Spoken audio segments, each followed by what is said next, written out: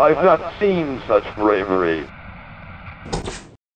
This video is brought to you in part by Loot Crate. Get geek and gamer gear delivered to your door every month for 10% off. Just click the link in the description and use code BRUTAL10. Oh, sorry, did I scare you? I've just been brushing up on my Psycho Killer face in honor of today's game, Psycho Killer. It's a game that was originally for the CD-TV, and I don't really know how else to introduce it other than to say that sometimes it makes me wanna... Psycho Killer is a game from 1992 developed by Delta 4 Interactive, the same people who did The Town with No Name. Yeah, you remember that game, right? The weirdly animated, weirdly voice-acted, weirdly weird Western game? Though definitely not what I would call a good game, Town with No Name had strange charm and really hooked me with its ridiculousness, making me want to play more of the game to make sure I saw all of the weird. Now, if weird is the word I'd use to mainly describe Town with No Name, then I'd have to say that Psycho Killer earns the word boring. I'm playing the DOS version of the game, which is a point-and-click adventure. Much like Critical Path, Psycho Killer resembles a choose-your-own-adventure game where one path takes you along the story, and any other branching paths end in, haha, you're dead, there's no save, so start from the beginning. Unlike Critical Path, however, the FMV in Psycho Killer is terrible. It comes in bursts, a second or two of action followed by a still frame. I thought this was just a tactic being used for the opening credits, but it turns out it's just how the whole game is. The opening tells a story of a woman with a surprisingly well fleshed out backstory. She lives in house, owns car, knows how to get into car, start car, and even drive car. She also excels at leaving her vehicle to follow strangers armed with knives and parking her car in the middle of the road. And now our story starts. October was cold. The sun brought light but no warmth, and an east wind chilled the countryside. Well, at least the writing and voice acting are on equal levels of boring, but don't fall asleep, because at any moment we could be required to click something. For instance, if we don't click on the brakes during this cutscene, we just drive full speed into the car that's so lovingly parked in the middle of the road.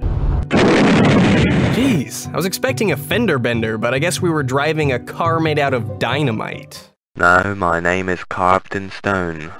The ground is my eternal home. Freaking dark, dude!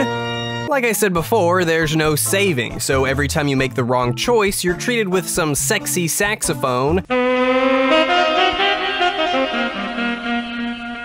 then dumped back to the menu screen. If we actually manage to hit the brakes though, we climb out of our car and see the woman from before.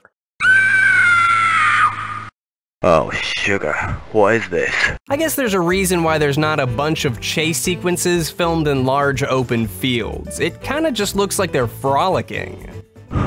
She's obviously in trouble. How can I help her? And so we quickly run after them, using all of our energy to save that woman. I walked for some time, coming eventually to a small stream. Oh, never mind. We go on a nice walk and look at streams, apparently. But little do we know that we're about to have our first real encounter with the Psycho Killer. Sugar, it's him! Eat my Reeboks, freak face. Is this a real game that people purchased with real money? Like if it's a stupid thing you made with your friends, or maybe a school project for PowerPoint class, I'd understand. But how can you in good conscience charge people money for— Eat my Reeboks, freak face. And things don't improve from here. We pick up the machete and then begin doing— what exactly? What are we doing? The killer, if you can even call him a killer, I don't know that he's killed anyone yet, is alone. I'm guessing the woman got away, so I don't exactly know what we're doing right now. We're just slowly wandering around a forest. There's no clues or directions or anything like that. It's just a guessing game. If someone walked in on you playing this game, they might just think you're looking at pictures of trees for some reason. But then, out of nowhere, we come across the killer again. He had something in his hand. It was a petrol bomb. Alright, let's put this blade to good use. Chop his hand off. I made him drop the bomb, but the machete slipped from my hand.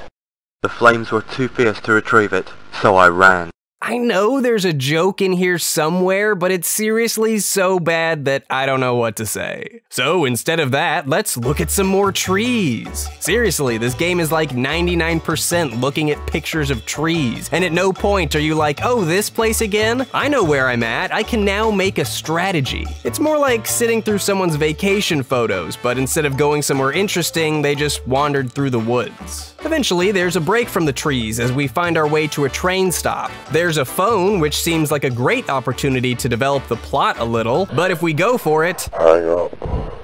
Forever.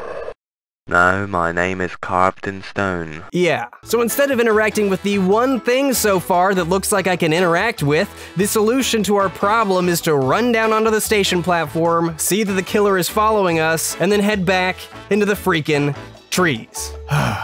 Well, in an attempt to branch out a bit, the developers go out on a limb and provide some gripping information about the killer. I found a path and sprinted onwards. I wondered what the maniac was doing at this moment. Morgan? Yes? Are you too weak to kill? No. Alright, there you have it, the one scene that manages to be so bad that it's entertaining. I especially like how the killer's laugh sounds like a herd of dying cows. From there, it's tree time again. Here's a tree, there's a tree. Man, if you like pixelated photos of trees, do I have a game for you. We also pick up a stick because maybe we're trying to become a tree now? I don't know. And then head down onto a dock. The killer left his victim and turned his attention to me. Well, there she is. Where has she been this whole time? The killer was clearly alone, chasing me multiple times. Was she just hanging out, waiting for him to get back? I don't even know why I'm asking questions when I know there's no answers. I'm really barking up the wrong tree. So we expertly disarm the killer, and it's time for the epic showdown. Okay, maybe epic isn't the right word. Success!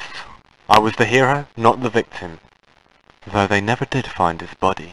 Local man saves girl, kills killer, even though we can't find his body, but it says he drowned, but no body? God, they can't even make an ending that makes sense, and there was barely even a story. But that was Psycho Killer, and trust me, you don't want to play it. Town with no name? Weird enough to be fun. Psycho Killer? Boring. Not to mention that there was a lot of time where I was just having to wait for the game to load or something. Between every clip, every screen, every picture of a freaking tree, you just have to wait a ridiculous amount of time. I made him drop the bomb, but the machete slipped from my hand.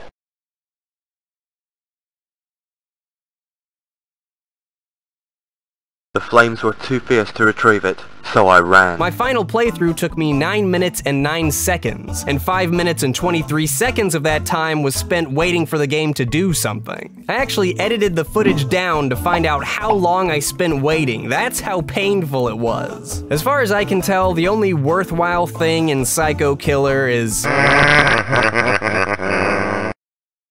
So that was Psycho Killer. Kinda disappointing, right? I was honestly hoping for some better FMV from these guys, but all we really got were a bunch of pictures of trees.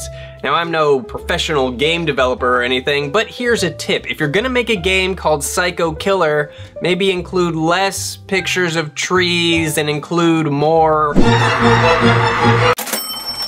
Oh, what's that sound?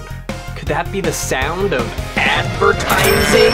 It's Loot Crate, the guys that send you geek, gamer, and pop culture gear. 6 to 8 items for less than $20 every month. There's also Loot Crate DX and Loot Where at different prices. Sign up here or click the link in the description and enter code BRUTAL10 to save 10% on any new subscription, and you could be walking away with loot so cool that you'll be saying zippity-doo-dah, dippity-dope. Each month has a theme. August's theme was anti-hero, as you can see by all this anti-hero loot. September's theme is speed. Sign up by the 19th to get in on that one. October's theme is none of your business, and also they didn't tell me, but I bet it's gonna be rad, so sign up using code BRUTAL10. By using that code, you support my channel, so thanks for that. And thanks to Loot Crate for supporting myself and other YouTubers like me. Now go on, grab some crates, and I'll see you next time.